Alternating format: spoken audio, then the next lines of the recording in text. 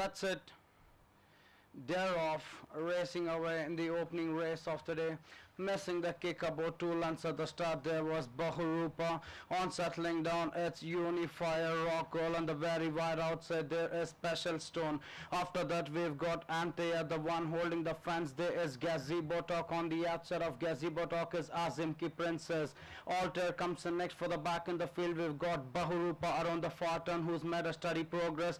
Altair comes in next. There was John on the outside there by Phoenix. Reached Aerospeed. On the outside of Aerospeed is Proud Wish and Challenging Star, is giving them a long start as they make their way towards the 700.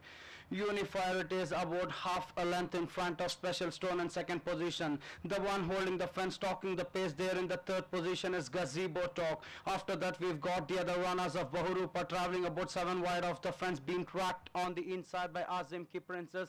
In between horses is Aerospeed on the improvised test right now for the final running in the opening race of today. It's Unifier by about a length in front of Gazebo Talk, is the one that's moving nicely in the center. For the 2.5 lengths behind, riding nicely is Aerospeed with about final 300 to travel, and it's Unifier on the outside is Aerospeed, who comes to take over the running, is clear close to about a length and a half in front of Gazebo Talk, and the one who's moving in nicely on the outside is Proud Wish with about final 100 to travel. It's Aerospeed from Proud Wish. Aerospeed from Proud Wish. Aerospeed is clear close to about a length in front of Proud Wish. Aerospeed gets it from Proud Wish. Then we have Gazebo Talk further back in the field. We've got the other runners of Antea, Altair. Then came Azim Ki Princess, Phoenix, Reed, Special Stone, Challenging Star, Unifier. Ending up last, there was Rock Girl.